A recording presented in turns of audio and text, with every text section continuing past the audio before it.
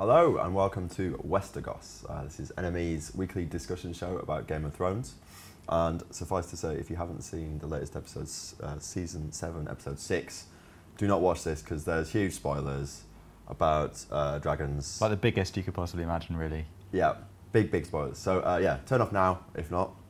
If so, join us while we celebrate what was a quite fantastic episode. I'm Dan Stubbs, by the way. This is Larry Bartleet. Back after his week away. You all missed him, you know this. So. So what did you make of this episode? It was amazing. I mean, I think it sort of brought home the deadliness of the White Walker threat. I think we'd kind of forgotten about that since season 5. I see those scenes when the White Walkers are swarming. They're kind of like an anxiety dream where it just gets worse and worse and worse. Then they sort of pan up and it's just like this kind of anthill of just doom, murderous dead people. Yeah. So we haven't really seen them since Hardhome, which was when we had like Jon Snow sailing away and just watching the Night King. So this kind of brought back the very real threat. And Hardhome was the moment when it really set him on this course that he had to sort this problem out. Yeah. And because he'd seen the scale of it, and now we all have. Yeah. Including someone who pops up later in the episode. Including Daenerys. Someone who flies in. Yeah. So, it was an amazing episode. It shocked me. Many times. It made me sad. There was romance. There was a lot of snow. I was quite cold watching it. What was your biggest moment then? I think we kind of hinted at it. Well, it has to be the death of Viserion, the dragon. Let's take a look.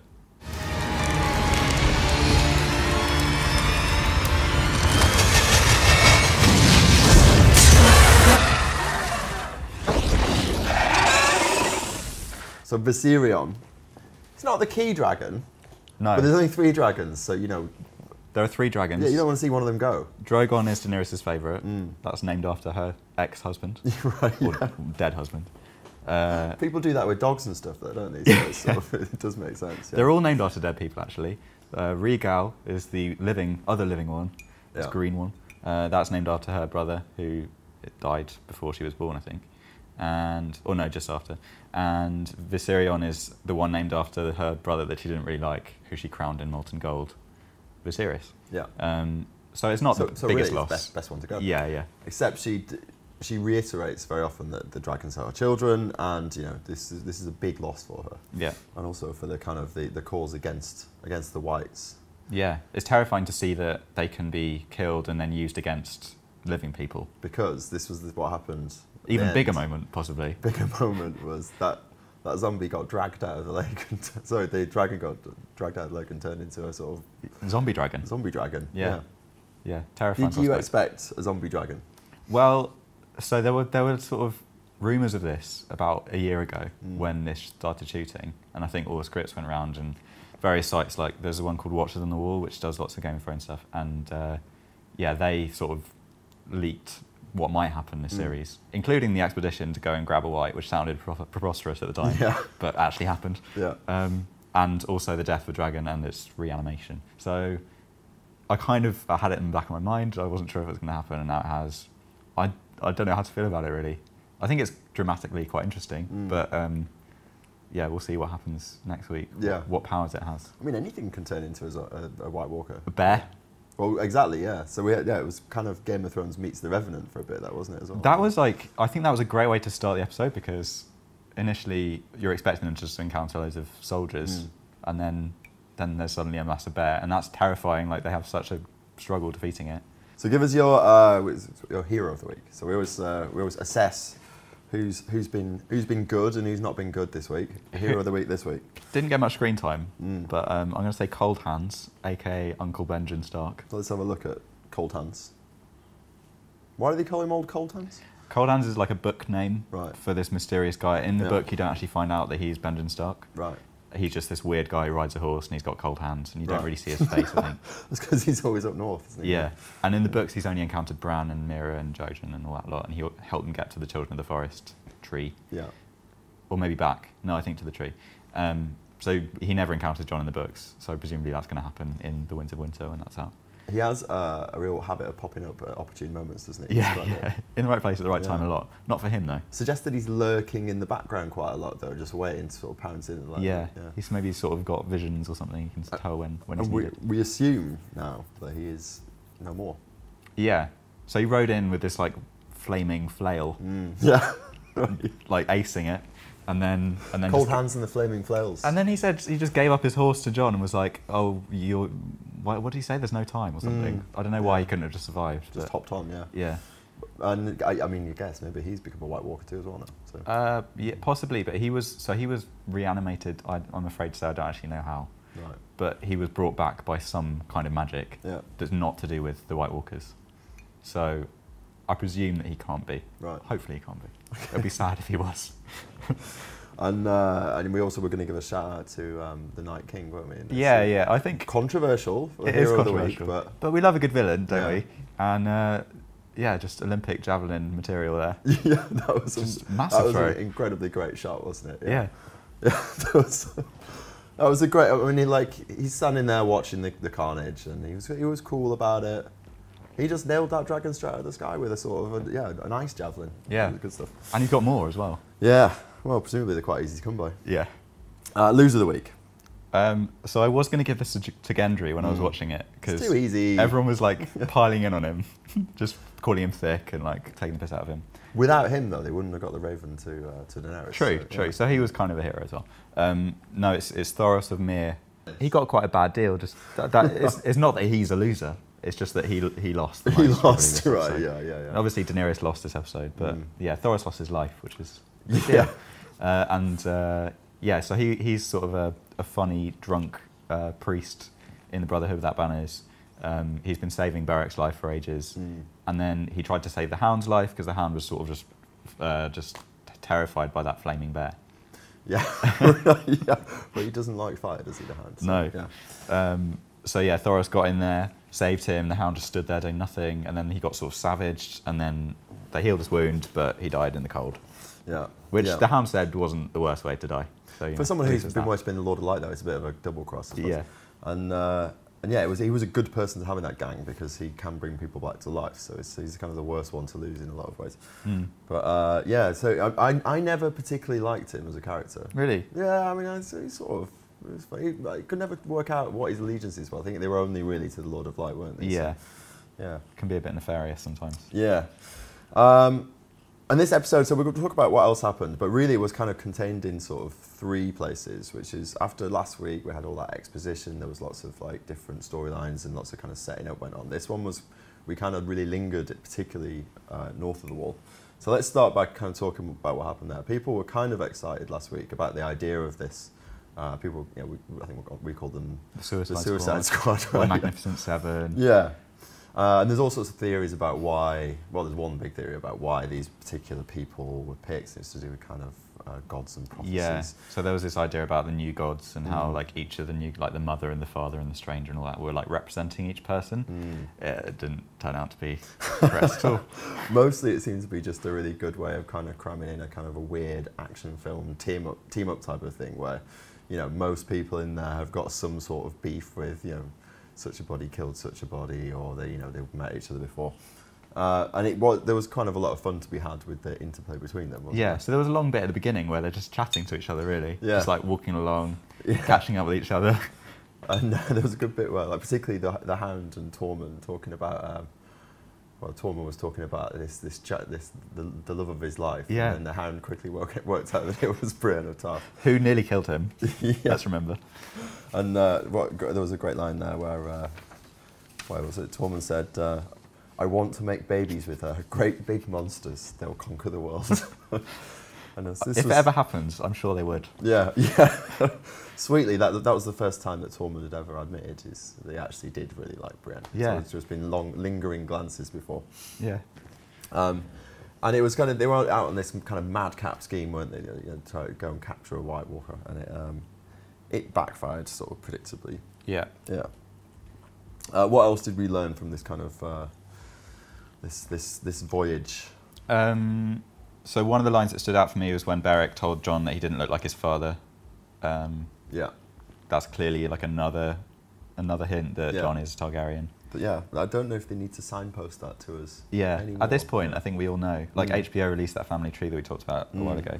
Like it's very much clear now. Jorah, he turned down the sword that Jon tried to give back to him. It was his dad's sword. His dad was leader of the Night's Watch, and he'd had it like re-pommeled with a wolf's head. And he was like, "You can make it back into a bear." And Jorah was like, "Nah, it's yours." So Jorah's quite a noble person still. Yeah. There's a point where, at the end where Jorah and Dany are like watching and waiting for Jon Snow, and he's like, "1 more minute." Like he knows that he's just he knows he's not in there. Yeah. I think North of the Wall, that's sort of like character-wise, that's all of the interesting stuff. Everything else was just action, which is all great. Loads of great action. Yeah. But yeah, should we talk about Winterfell now? Yeah, I mean, there was odd goings on in Winterfell. Yeah. It's been odd ever since, I mean, like, you know, since Jon left, pure oddness of that, wasn't it, really? So Sansa was left in charge, Bran came back. Wasn't the same. Arya came back. Also was not the same. Very much not the same. Both of them quite frightening in different ways. And there's this episode was all about this kind of tension between Arya and Sansa. We were talking about this. We can't kind of work out whether are we to take this at face value? Yeah. So some people think that this is all a show for Littlefinger, and they're doing it all in the open. So there's a scene where they're outside arguing. Littlefinger probably has spies around. So there's an idea that they might be sort of working together to make Littlefinger think he's safe, and then actually next episode take him down. But then you have the scene in Arya's room where Sansa discovers that bag of faces, and Arya just says this really terrifying, threatening speech that makes me think she's not all that great after all. And I don't know what to think anymore. Yeah. Like, I'd like to think that they're both working together to take down Littlefinger, but... Yeah. But then Arya basically threatened to take Sansa's personality. Yeah, Sorry, but then like gave her the dagger at the end. It was all not very clear to me. So is the dagger to sort of kill Littlefinger with? Who knows? I don't know. I think she's just trying to freak Sansa out, really. She's really doing well at that. Yeah. But like, I thought I had Arya down. I thought I knew what she was like. I thought she liked her family. No. Bearing in mind, Sansa had to deal with Bran coming back and saying he was now the three-eyed raven, and then a sister. And she just found a bag of faces in her sister's room. Flayed men's faces. Yeah, and finds out that she can become anyone. It's not easy being Sansa, is it? No. And all she's trying to do is just help Jon keep his armies. Well, I think Arya suspects that Sansa likes the power, and she doesn't really want Jon back. But, I don't get that vibe. Yeah. And the other place then where things happened was Dragonstone. Yeah. Not much here, but Tyrion and Daenerys talked about... I think the greatest love story of a generation happened there. Come on. But yeah, before that. Before Jon got back home, Tyrion and Daenerys talked about what would happen if Daenerys died, who would succeed her. And obviously she keeps talking about how she can't have children, doesn't have any children. Yeah. She's just got the dragons. We'll talk about this in the theory thing, I think. But there's an idea that at the moment she's currently we know that she's not able to have children anymore since her baby was sacrificed to save Drogo, which ended up not working. So she thinks that she's barren, basically. So we'll pick up on that in theory of the week. Yeah. And there was nice interplay between Tyrion and Daenerys. They've had kind of difficulties recently, haven't they? It seems like they're sort of starting to understand each other a bit more again. Yeah, he's trying to, like Varys was saying, you need to find a way to make her listen, and he was trying to do that this week. I'm not sure if it worked, but he's made a start. And we've got, you put here in the notes, what have we learned? So we've got this, for me, a lot of this episode was like kind of zombie film 101. Do you know, like any zombie film, there's this kind of acceptance of the rules of zombie films. Now, White Walkers aren't traditional zombies, and also not having many cinemas over there, they don't know about zombie films. So they've kind of been picking. There was some kind of leaps of the imagination there that were quite like. They were sort of explaining the rules to us. Yeah. Some dialogue. They were quickly discovering the rules. So they learned early on that a bear can become a White Walker. Then when there was the great scene where they kind of just all followed one into the water and all died. Yeah.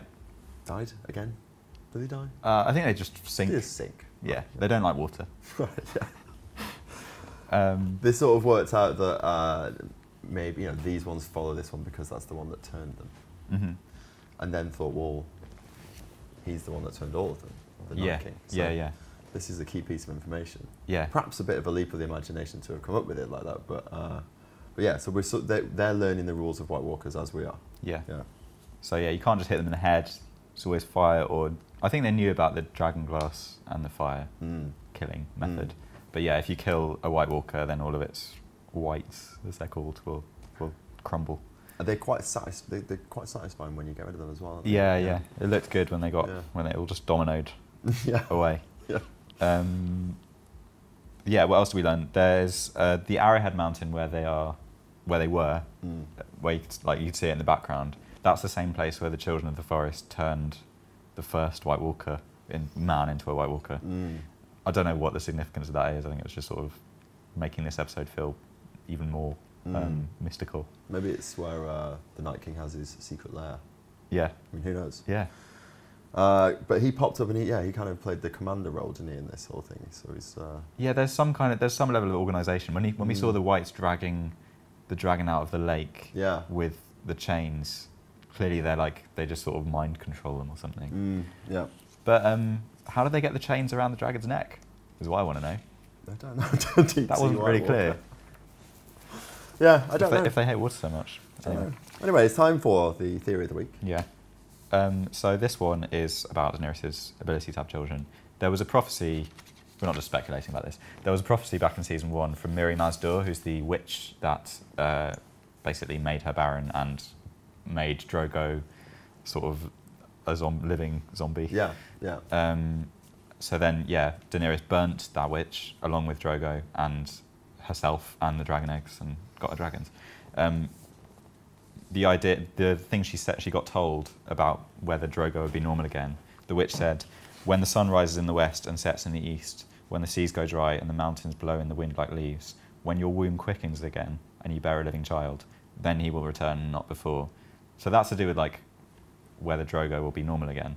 But fans are reading this as those first few things need to happen before Daenerys can have a baby again. And people reading the books have talked about how this is kind of complicated. So when the sun rises in the west and sets in the east, that's to do with Quentin Martell, who is a book character only. He goes from dawn, so with the sun sigil, which is in the west, to the east to meet Daenerys and Meereen, which is where the pyramids were, and he dies there because he tries to steal a dragon and gets burnt, toasted. Yeah. So that's the sun setting, or going from west to east and setting in east. When the seas go dry is the reference to the Dothraki Sea, which is a load of grass, and that Daenerys notices that going dry later in the books when she travels west. And when the mountains blow in the wind like leaves, this is people seem to think this one is one of the Kingsguard who got killed by Areo Hotar, who was a Dornish bodyguard. He was the Doran Martell's bodyguard. Do you remember Doran Martell? He was the guy with gout that sat on the wheelchair and dodged. I mean, I'm just going to nod and say yes. So he was the guy who just sat in his chair in Dorne in that courtyard and did nothing, and then he got killed by one of the Sand Snakes. Right. Or by Elia Martell. Seems like so long ago, doesn't it? It seems like a long time ago. Anyway, so Areo Hotar was his bodyguard. He killed one of the Kingsguard in the books, who was this really massive guy, and fans think that he's going to kill the Mountain in a future book, or Robert Strong, who's the Cersei's zombie man, right? Yeah, who is essentially the Mountain. So when the mountains blow in the wind like leaves, that's that one. So once those three things have been satisfied, then Daenerys can have a child again. That's one theory. The other theory is to do with something else Miri Maz-Dur said, which was about when she was trying to resurrect Drogo. She said only death can pay for life, which is how she convinced Daenerys to do the ritual where she sacrificed her unborn child for Drogo. People think Viserion's death, the dragon's death, will allow her to have children again. Because, as we said earlier, the dragons are her children. Yeah. So that makes space for another child, living child.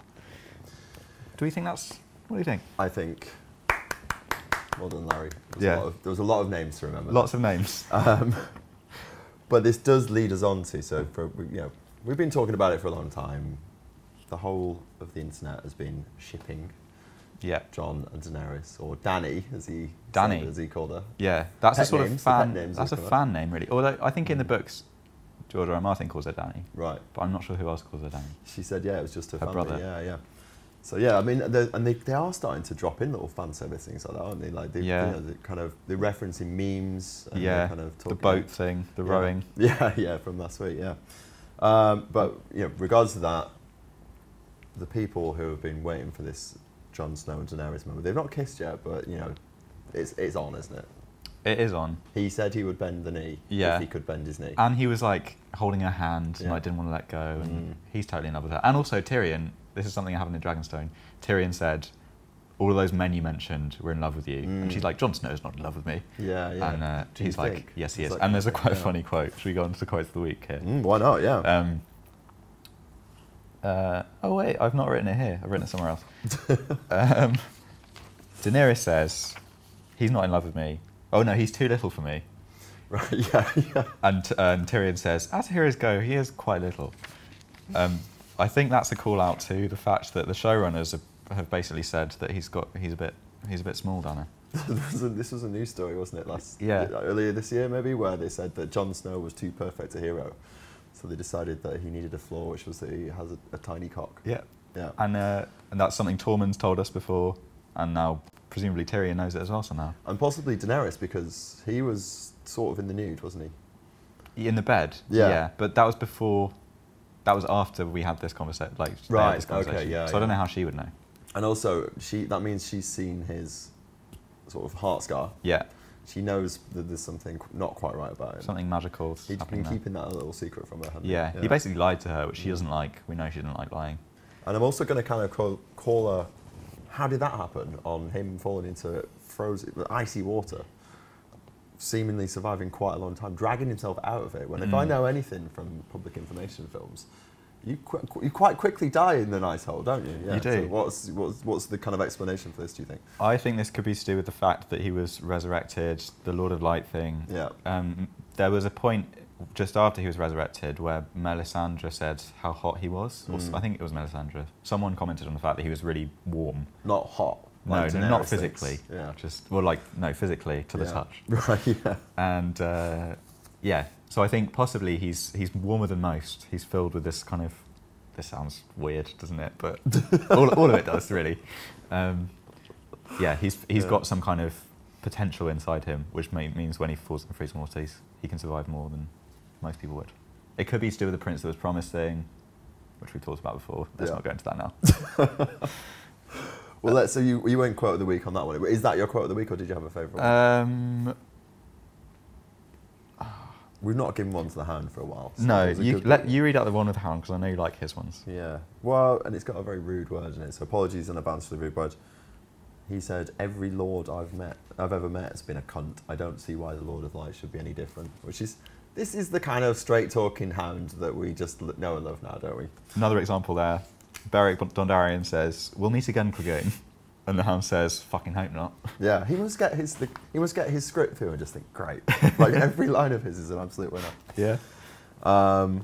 There's also, I want to talk about Jorah and Thoros. Yeah. So they reference this old battle from ages ago where they both fought together on the same side. And Jorah says, I thought you were the bravest man I ever saw. And Thoros says, no, just the drunkest. Yeah. That was in the Greyjoy Rebellion, which is something that King Robert Baratheon, so once he'd become king, the Greyjoys were like, fuck him, let's get out of the Seven Kingdoms, we'll just have our own kingdom. And they did loads and loads of rebellions, and lots of Balon Greyjoy's sons died. Theon didn't. But Jorah and Thoros were invading Pike in the last battle, and Thoros just ran through the gates with his flaming sword and kicked ass. This is the point, everyone thought he was really brave, he was just really drunk. That was the point where Jorah got knighted, and everyone really respected him. And then he married someone and spent all his money, and then started slaving, and got exiled. Yeah. Yeah. You just mentioned the Greyjoys. With all this excitement, I've almost forgotten about them. So I guess this kind of will they be back next week? I expect so. So next week, what are we expecting to happen in next week's episode then? What are we hoping? This is the big season finale, isn't it? So we should look at the trailer, I think. Yeah, let's have a look.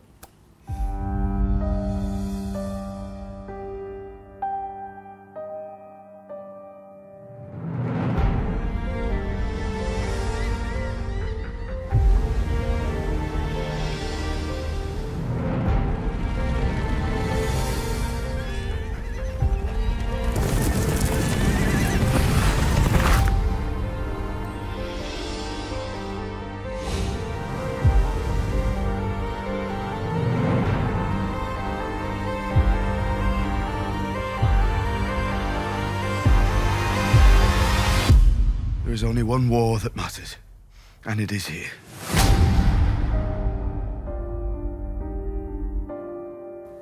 And I can't believe it's here already. So, it's a cruel, just 7 episodes long, this one. Yeah. How long's the wait till the next? We don't know yet, do we? We don't know.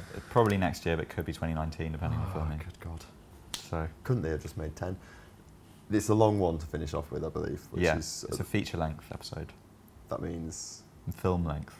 But like how 90 minutes, possibly. 90 minutes? I think it's 81 is the room, what okay. I've heard. All right, okay.